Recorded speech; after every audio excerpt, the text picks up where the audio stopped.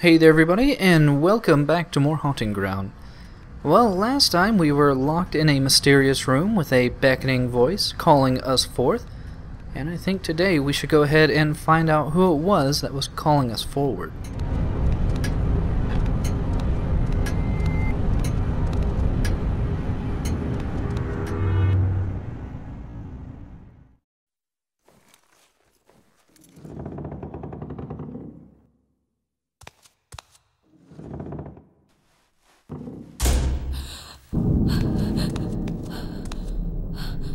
Daddy.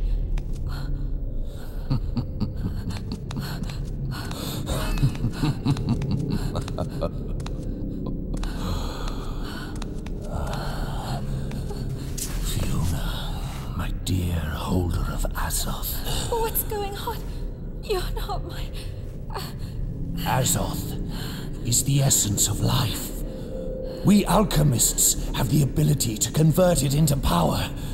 We can live forever. Your Azoth, Fiona, belongs to me.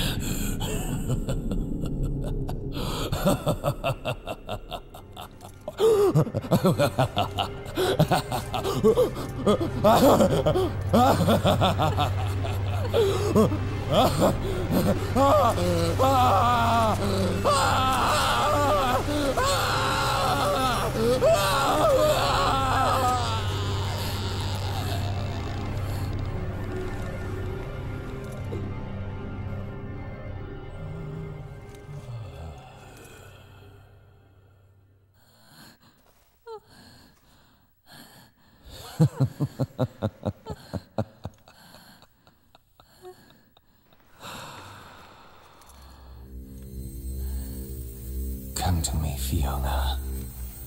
I will now extract the Azoth latent in you, in order to realize the everlasting life of Oriona's belly.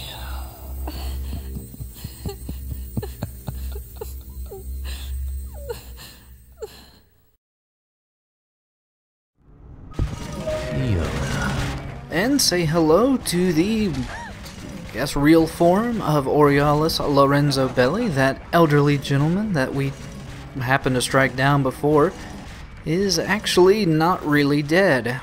He, I guess he managed to energize himself just enough from making out with Ricardo earlier, that he is now in his fully powered alchemist form, which means that he is actually a lot more dangerous than he was before.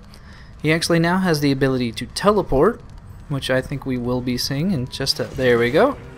Yep, he has the ability to teleport. He has the ability to just send out a shockwave to knock us down. He does have a flaming punch. We will be seeing plenty of that later. For right now, really the only option we have is just keep on running down these seemingly repeating hallways. I'm not sure if this is just to confuse the player or make them wonder if they're just running around in circles, but there actually is an end. And more than anything, you do not actually want to stop and fight Lorenzo in this state. He is actually very dangerous.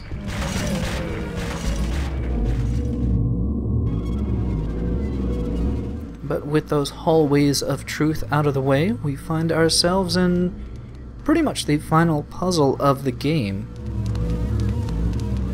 Now we have a crossroads here and a plaque, kind of giving us a vague clue as to what we're going to have to figure out. We're going to have to figure out the final pure color, and as we investigate each side here, we see that there is a particularly colored door on both sides. Now, I guess to some degree having knowledge of the color wheel and complementary colors and all that would probably help quite a bit here, but really you could probably brute force your way through this puzzle. Invariably, all we have to do is reach the color black. Now, how we can do that is done in any particular number of ways. I think there's only a finite set of doors or variations of the doors that we can come across. Stray, my dear. You're headed down the path of the wet method. But really the easiest way to approach this puzzle is just keep on going down the right door. Maybe there's some deeper meaning in taking the quote-unquote right path.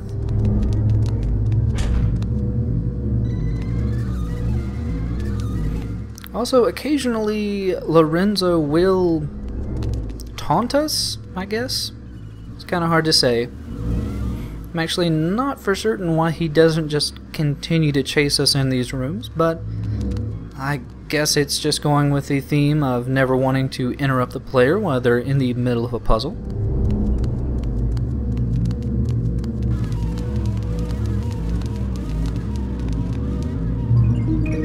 But I guess while we are going through these rooms, I should cover what the plot is at this point.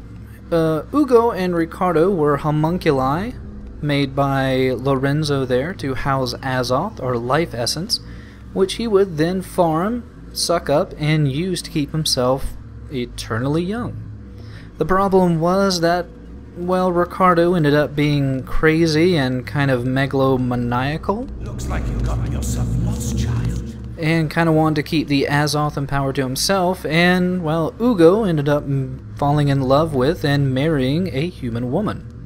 That human woman, Alia, ended up, well, obviously giving birth to Fiona. And I guess in the end, Ricardo lured or kidnapped Fiona, and well, we're just kind of brought to where we are right now.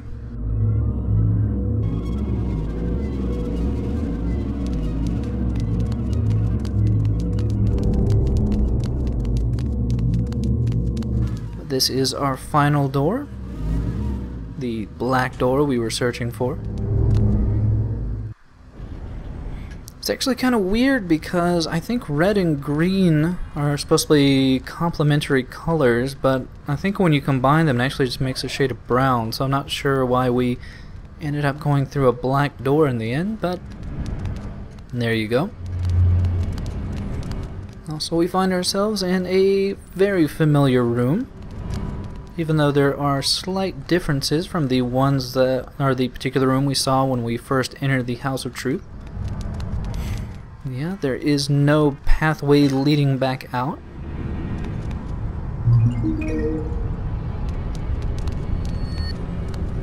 And as we investigate behind the bars here, we'll actually be seeing there is no door, or there are no doorways on this particular floor.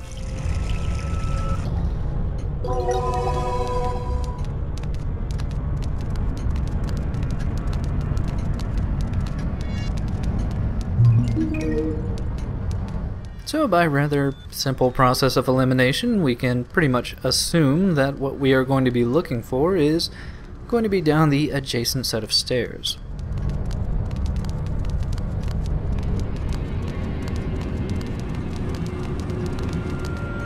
Now, I'm not exactly certain if this repetition of the environment is meant to say that maybe the House of Truth is changing as Lorenzo gains his power. Or maybe they just ran out of environments to use, but either way, I actually still really do enjoy the overall look of the House of Truth. It's actually pretty imposing and confusing. Also, I figured out a good strategy for the failures. Yeah, instead of kicking them repeatedly, a good shove will instantly kill them.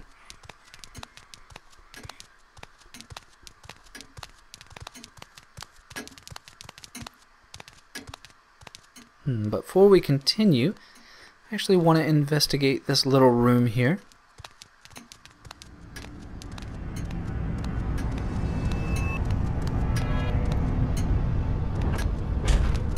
This actually leads into a very important fiery chamber.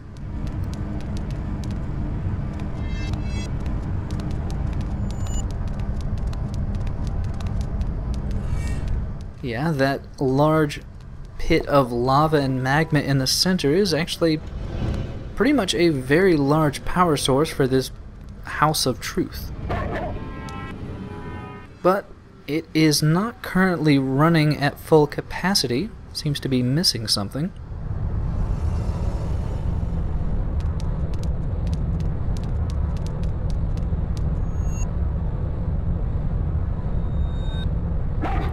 But it seems that Huey has an idea of what we actually need here.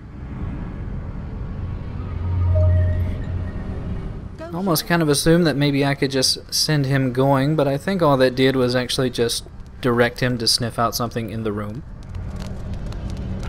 And what we need is not actually in this room, so sorry to confuse you, Huey.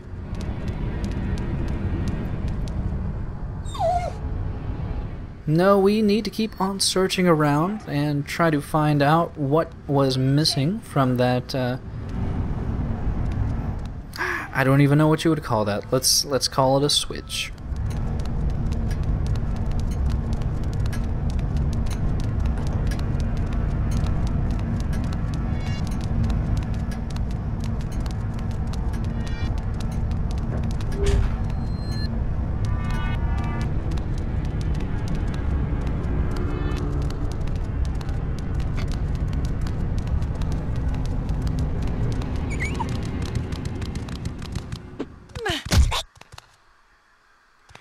But it is a bit confusing at this point why they felt the need to keep throwing failures of all things at you. I mean, as far as I know, Lorenzo won't ever actually start chasing you in this section, and well, that's pretty much the entire point of the failures, is to gain the attention of the stalker. Oh, but it seems that Huey has gotten a scent of something.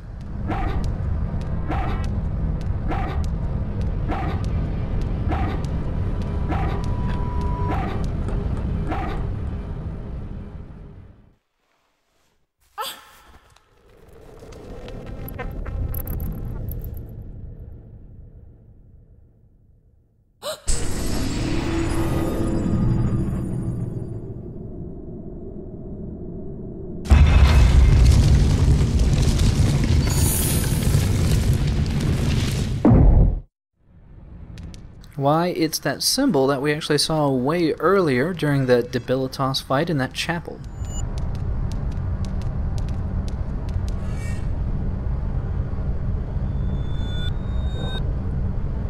Yeah, apparently this is the Staff of Catechus. I'm not actually sure offhand what Catechus is. It actually reminds me more of the symbol for, God, what was it? It's the medical practitioner, I don't know. Either way, got some deeper meaning, I'm sure. I'm sure there was some reason it was locked away with a birthmark that really hasn't ever come up on Fiona's back. But with our new cane, we can actually now go back and hopefully turn on whatever that mechanism is supposed to do. Yet again, we are just continuing to be propelled forward merely by the game's pushing and not by any kind of common sense, I guess. Hippocratic, that's what I was trying to think of. Hippocratic Oath.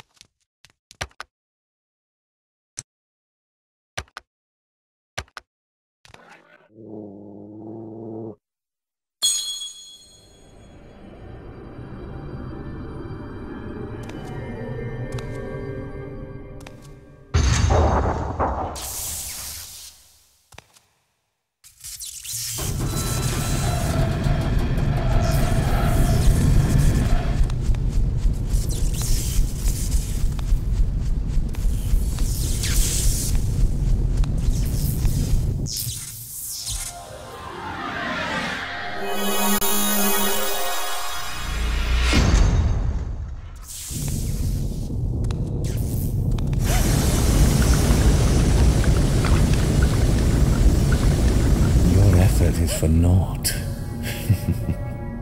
How long do you plan to keep this up?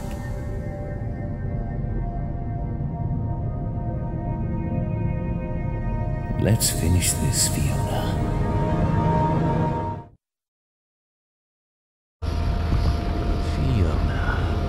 And just like that, we have now reached the final boss fight with young Lorenzo here.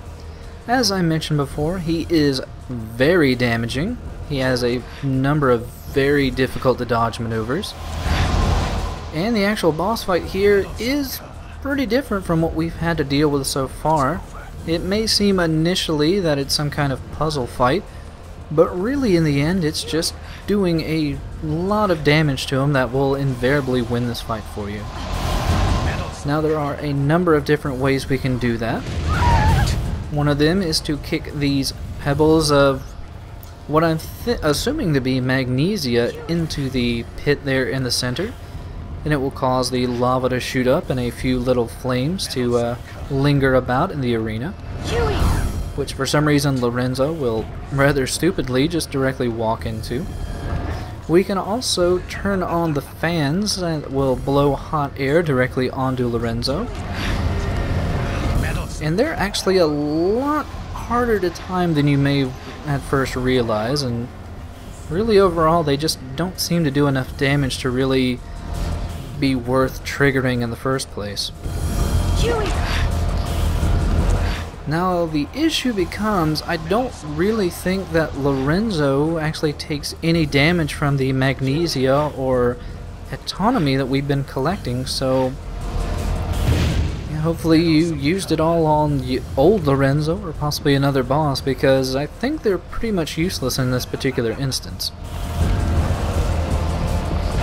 Now that's not to say that, you know, with a little practice and a little perseverance that he isn't easy to take down. I mean, he's still very weak to Huey jumping on his back and gnawing at the back of his head.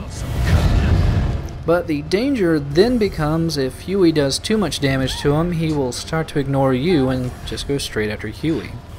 And on the hard mode, well, it spells pretty much an instant game over. It's over. Huey! Meddlesome curse. But I guess just to go over the moves yet again for Lorenzo, you've already seen his teleporting maneuver, which he will do something of a knee stomp on you that will knock you down. He also has a rather slow fiery punch that he'll use against you. It's not too difficult to dodge, but the wind-up may throw you off a bit. And he does have that little flame spout maneuver, but he doesn't really use that often, which is a bit weird because it seems like it would be the most sure thing to actually hit you. Also, a bit of a word of warning, you do want to be careful because Huey might actually take massive damage from those flame fans on the side when you do decide to trigger them. I think he is relatively invulnerable whenever he's actually biting down on Lorenzo, but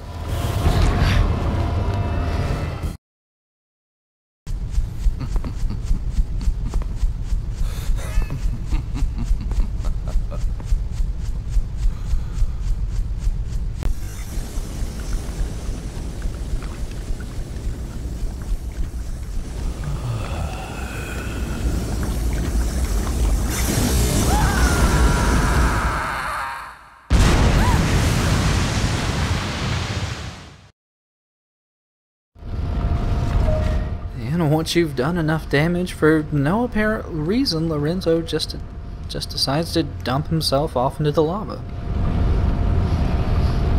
Really, this is just a very odd boss fight to end the game after all the puzzle fights and I guess just really cinematic fights that we've had so far in the game.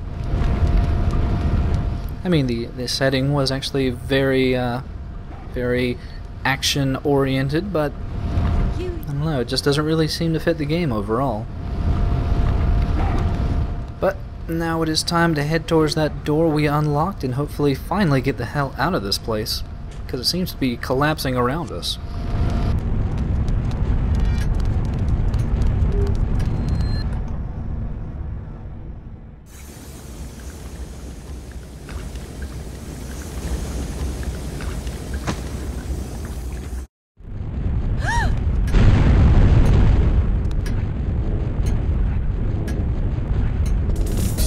But the game isn't entirely done shoving dick moves into our face. It seems that Lorenzo there actually isn't fully dead yet. No, he is just a flaming cadaver that wishes to give us a nice big flaming hug. At this point in the game, if he actually does manage to catch us, he will actually kill us in one hit. And that would make this part one of the most annoying parts in the game, bar none. Especially as you see, there are earthquakes which will knock you down, and this is such a massive dick move.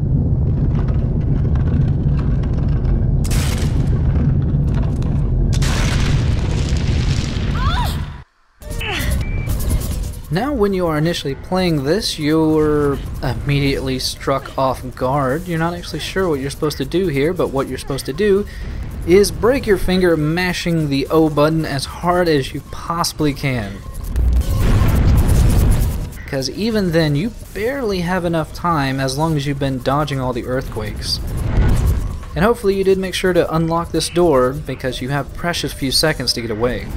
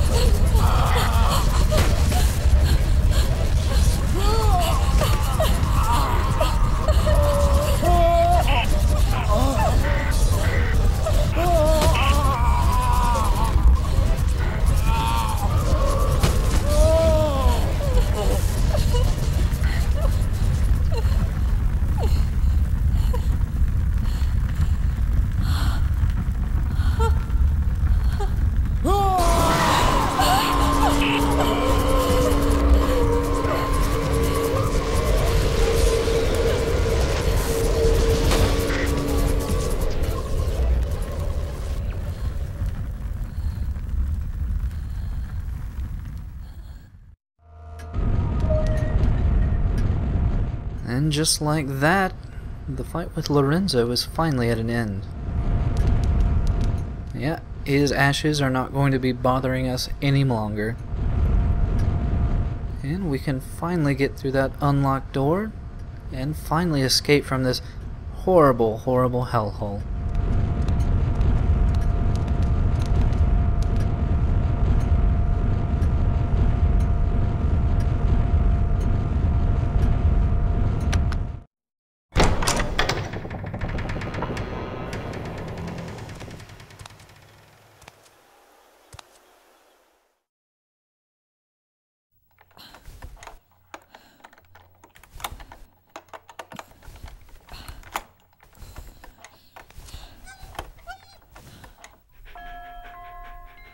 Thanks, Huey.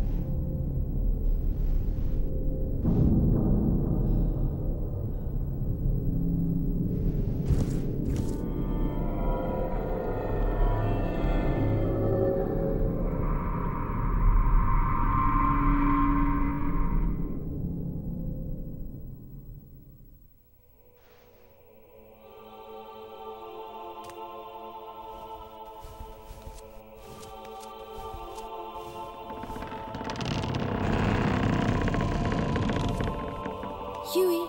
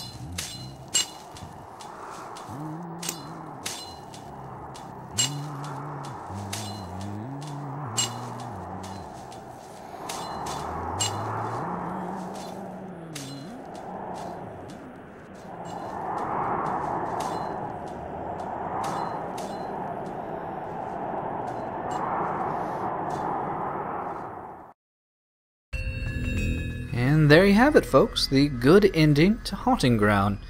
Debilitas is left to care for the Belly Mansion, all by his lonesome, but he's probably happier that way, not to be bothered by the rest of society where he would never fit in. And Fiona is now no longer being chased after by any and everyone for her innards, her ovaries, or her Azoth. Granted, she may be down 2 parents and more than likely her own sanity, but she does have a dog who hopefully does not have some sinister undertones and is just a very good dog.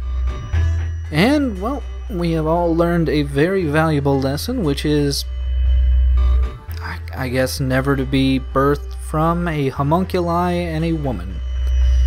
But hopefully you all enjoyed this trek through this wonderful, wonderful boob jiggling game. Hopefully you will join me next time for whatever it is I decide to let's play.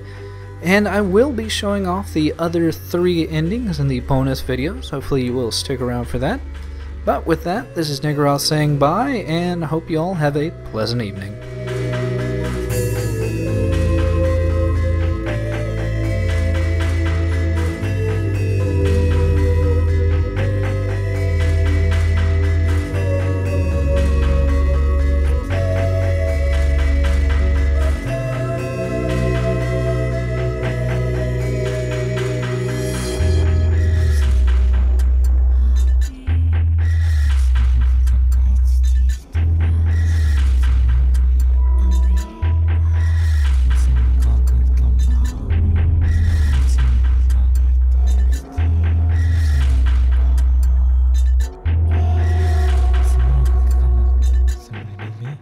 Just edit it.